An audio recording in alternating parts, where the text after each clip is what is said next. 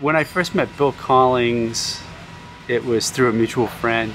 A long time ago when I was young, I used to build boats, and Bill Collings was wanting to build a boat.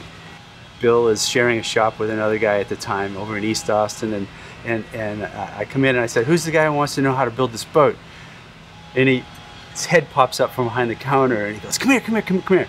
And I walk over there and he's cutting a piece of pearl inlay, like incredibly accurately, and he's not even looking at what he's doing. He's just excited and he's looking at me, and we're talking about a boat. And I'm like going, this is cool. This is fun.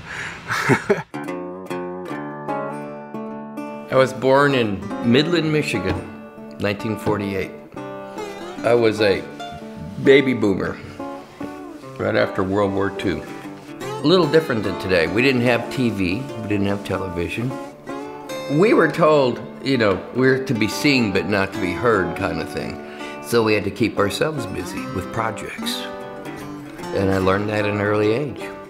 Found my solace out working in the garage and doing my own thing. Building cars, motorcycles, whatever it may be, and fooling around. One of the things about Bill is that he's an engineer, a born engineer. His grandfather was with Dow Chemical for many years, for decades. His uncle was a guy named Alexander Winton, and he is the first guy to build race cars in the United States. He was actually the first guy to build and sell a car commercially in the United States. I don't know that he realized what his ancestry, his grandfather and his great-granduncle had contributed, really, when he was younger. I think it just was it's in his DNA. When you find what you like, you know. When I got out of college, I worked for a guy. He was designing conveyor systems, and in my work day, I was supposed to go over to this machine shop. So I go over there and I look in this door, and it was like, what is all this stuff? You know, one guy's doing this, it's like, what is this place? I said, I want a job here. So I quit that job and started working in that machine shop. At that point, I felt like I was part of something, because there was more than one person making something or trying to figure out how to make stuff. It was my education. I mean, that's when I really started to learn something. And after about 4 or 5 years in this machine shop, I kept thinking about guitars, and I said, you know, I make this stuff. How do they make these guitars? So part of my early days of making guitars was taking repair in, talking to customers, learning what was wrong with their instruments, fixing their instrument, and actually thinking about my own instruments the whole time. Okay, what did I learn? You know, so it became on-the-job training.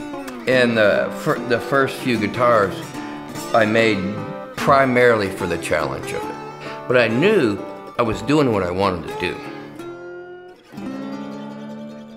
I think I saw my first Collings guitar probably in the late 80s.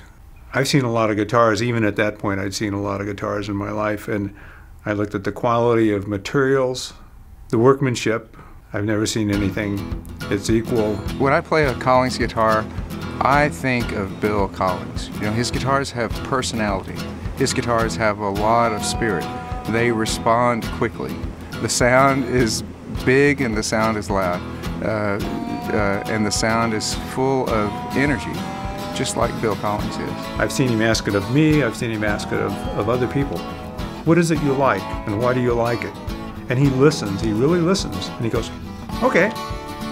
And that's where he gets ideas, and then he'll think that through, and if it's something he wants to do something with, then he thinks it through completely until he turns it into the musical instruments that he makes.